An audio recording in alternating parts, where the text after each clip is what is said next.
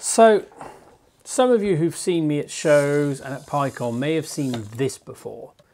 It's been briefly shown, I think, when I toured my lab, and this is Armbot.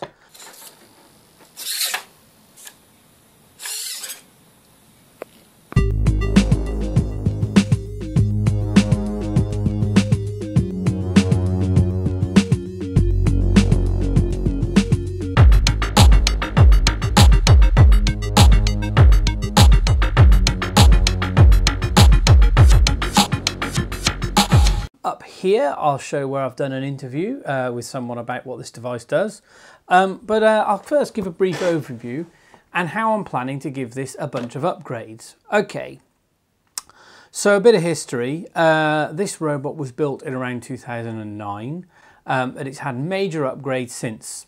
So it started off life as an Arduino controlled robot using the RD01 kit. There's an MD25 motor control board. There are motors with wheels, and the motors have encoders on them. Ooh, everything's falling off. And it's been partially prepared for this upgrade. So then that thing was able to run around with the Arduino. So you'd kind of give the Arduino some code, unplug it, press play, and off it would go and it would drive. At some point I decided, well, I wanted to have a bit more fun, and I mounted an EeePC on it, so it became the EeBot, which EeePC is a little laptop around about that era, 2009.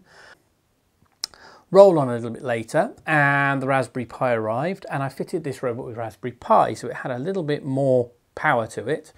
And there was a Kickstarter for a robot arm, the micro arm, the uArm, which came from, I think, uFactory.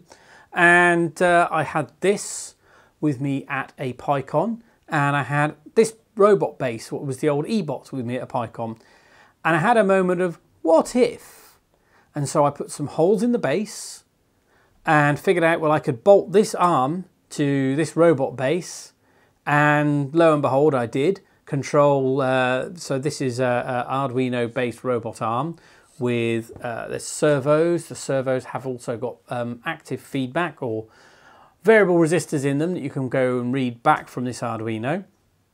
So I wired this in, plugged the Arduino into the Pi. The Pi was using I2C to drive the MD25, USB for this, and it has Wi-Fi and it has Bluetooth. There's another PyCon coming, and I have a whole bunch of upgrades planned. So what upgrades have I got? Okay, so the first thing I think I want to do is, on here currently is a Raspberry Pi model B+.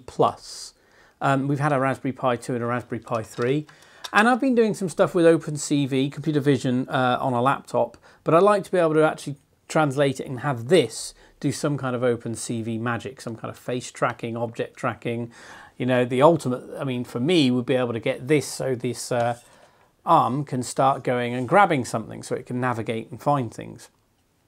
So I've already unplugged the I2C connections, and I'm already aware that the cabling isn't great, so there'll probably be a cabling upgrade. So, but the first thing I think I'm going to do is I'm going to take away this Pi and replace it with a Raspberry Pi 3.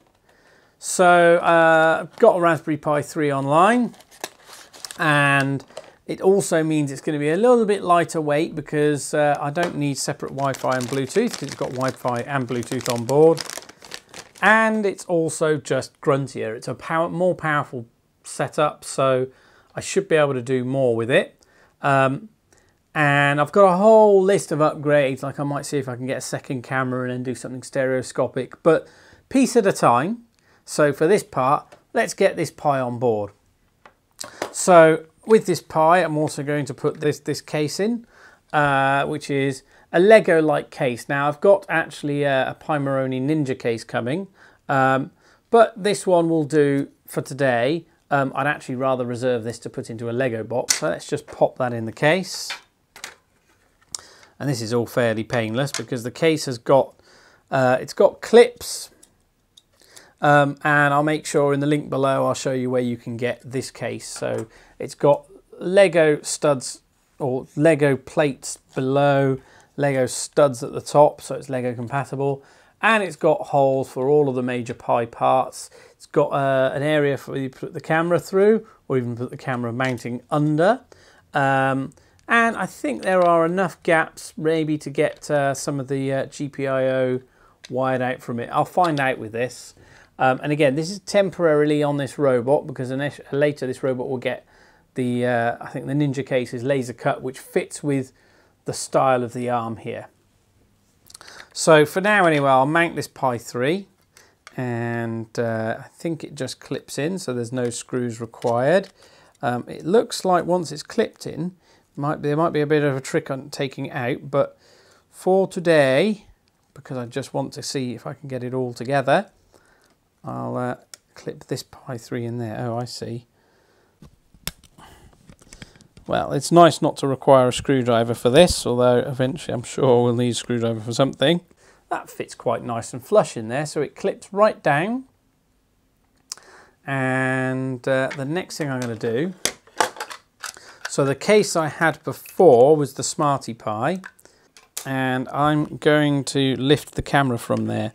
Now, the Pi I had inside the Smarty Pi had a real-time clock module on it, and I think now I've got a Pi with an onboard Wi-Fi. For this particular project, that's of a little bit more limited use than it was. Ooh, if I can get that out of that hole, well, that's a bit of a tricky thing. Eesh.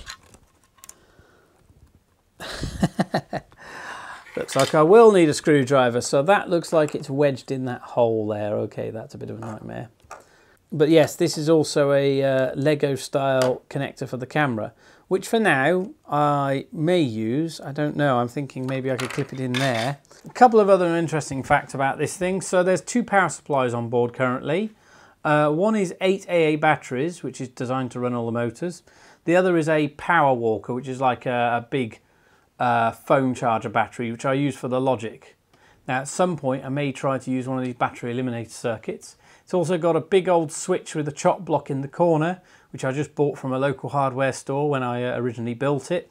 And the actual chassis it's a material that actually just turned up. I mean, I was kind of starting to put together the RD01 kit. I'd gone out for a walk on the hills and thinking, well, what can I use for a chassis? And as I was walking over the hills, oh, I shall pop out these Wi-Fi and Bluetooth, I stumbled upon a piece of flat board. I mean, it's kind of like a dense foam board, so it's very, very machinable. It's ever so slightly wobbly, and it was just there in the snow, so it was a snowy day, and I went, well, that's perfect, you know. Took it home, basically sanded off the sharp corners, drilled a hole in the thing, you know, to start putting the motors through, and it was the ideal thing. I mean, literally out of the blue, right in front of me on my on a walk out up the hill, there it was, the perfect chassis. And I've stuck with it since. Now I may, because the arm is a little bit heavy, go and stick something to brace it for a bit more rigidity at some point. You know, there's no urgency on that, but it'd be nice to make it more rigid. And one of this robot's major flaws, one of which is the number of cables going between the arm and the other bits, when the arm obviously has to be able to move. And I'm going to look to address that. But the other major flaw is it's very tough to move it. So if I want to take this robot and bring it to, you know, to conferences and shows, like most, I suppose, most of these robots I've got here, it's a bit rickety. It needs a screwdriver to fix it again after such a move. And I've started thinking about that. First is kind of making it so there are nice clear parts where you can assemble, disassemble, so there's certain modularity to it. Second is having a kind of a single connector cable bundle for all the different cables, which I can maybe perhaps replace as I go for upgrades and, you know, need more connectors. And maybe just even some housing, some kind of fairings around the arm and around the other parts of the robot, just to make it a little bit less vulnerable to damage, you know, so it's a bit easier to throw into a suitcase or flight case. Again, in terms of its envelope, it's quite a big box envelope, so you're not going to really get that in a standard bit of luggage. And what I have taken to doing to move robots like this that are slightly sensitive is, well, when I'm traveling, I'll be traveling with a suitcase full of gear and full of clothes, and I might actually try and use some of my t-shirts and things to bundle it in to stop it rattling around and getting bashed up. Right, okay, we now have this camera off. So I've got a bit of a decision to make today on whether I leave the camera in its little Lego-y case and just stick it on, or whether I mount it under that convenient looking hole for mounting a camera.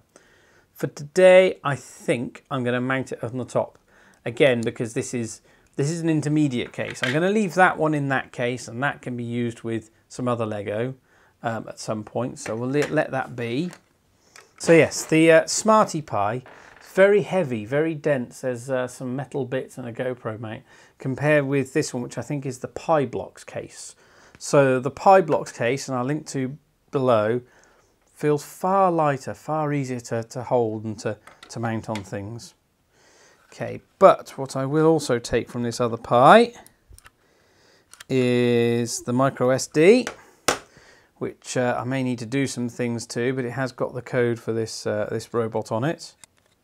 And when I say the code for this robot, the stuff is actually it's all being stored elsewhere as well. This isn't the only copy. It's all in Git somewhere, because I'm a bit of a fan, anyone will tell you, of source control everything. Okay, that's fine. Right, so we'll just thread this through. And pop it in the camera slot.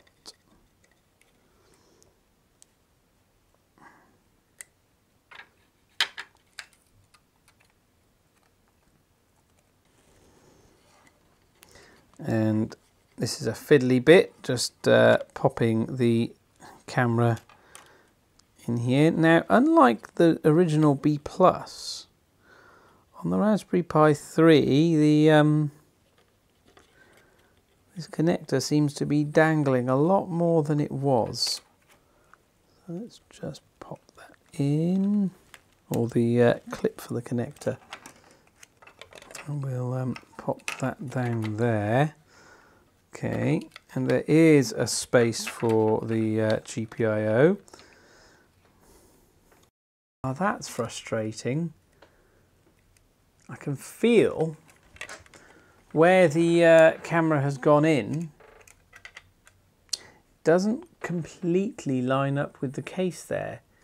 It's placing a little bit of sideways force on that camera connector, which I'm not sure I like. Now, if I loop it a little bit underneath, then I've given myself a little bit of slack to work with there. And it's snap fit. I'm sure I can pull it back out when I need to put those GPIO pins in. Okay, so that initially is a Pi 3, which I'll pop on here. And we'll put the Smarty Pi, and we'll leave actually, now we put it together, I'll leave these in there. So yes, the Wi-Fi and Bluetooth for some next robot that I shall build and add that onto, or next project. Okay, and that'll need to face that way. Now what I really want to do with this, depending on the size of the case and so on, is perhaps mount the Pi here and have the camera there. Which probably means getting away from this case that we've got here and going with something a bit more simple and laser cut, so I can comfortably drill lots of holes in it, because I don't really want to deface this lovely Lego one, which I can use with some Lego robot. I've got plenty of those. Mount it on here, and I can have the camera basically somewhere not far from the arm, so it all rotates with the arm. And that means that then the cabling would need to come with the arm down. Now there's going to be perhaps only power, which okay, power comes in that side, and the arm's own USB. So, but the next thing really, before I go any further, is what to do with these cables. So I think before we get into the next video, I'm going to be looking at, there's two power cables for the arm. There's 4 I2C cables going from the MD25 control board to the Pi. There is a power board going to the Pi, and the arm has a USB cable going to the Pi. Now, if we are definitely going to, one way or another, mount the Pi on the arm, then even if the temporary thing is I just glue it on the back or tape it to the back here, then I can at least say, well, there is a single cable bundle going up to the Pi and arm. And again, maybe temporarily, actually, I want to mount it here. So then when I can mount the camera properly, it'll be mounted forward looking. So let me think, what can I use to mount that? Probably double-sided tape. Temporary but strong enough. Temporary until I can actually perhaps come up with the actual bracket, and that may be 3D printed. I haven't had much use for the 3D printer with Armbot yet. This might be an ideal thing to do, is to 3D print a bracket to actually hold the Pi or the Pi and the camera in the right position. Perhaps a commando strip, 3M commando strips, which are the Velcro with the pull-away tabs, or even just a double-sided tape style pull-away commando stuff. And I can glue that in place, and then I can start estimating cable lengths for power and for other things to get up to here, so I can have a bundle that has power for the Pi, power for the robot, and Pi control for the MD25. I'm going to sit and do a bit of planning and work out what I'm going to do with that. Watch this space, and I'll come back and we'll look at perhaps building that power cable and with the Pi mounted in the right place. Until next time, good night.